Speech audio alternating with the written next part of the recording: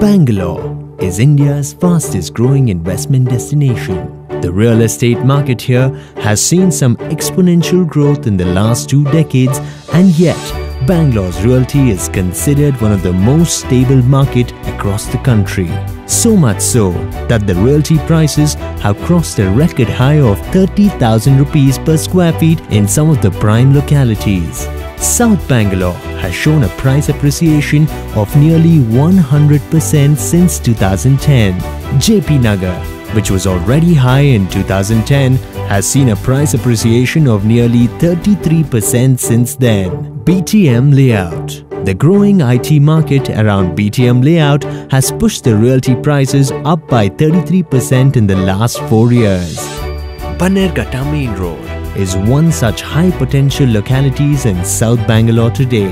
Significant investment in infrastructure, easy access to metro and nice road, growing social infrastructure, the booming IT market and the presence of organized retail with healthy transaction activity are now making Banerghatta even more desirable.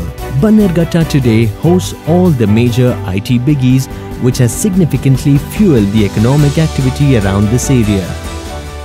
Social infrastructure too is witnessing an increased growth with the presence of renowned educational institutions, hospitals and entertainment centers.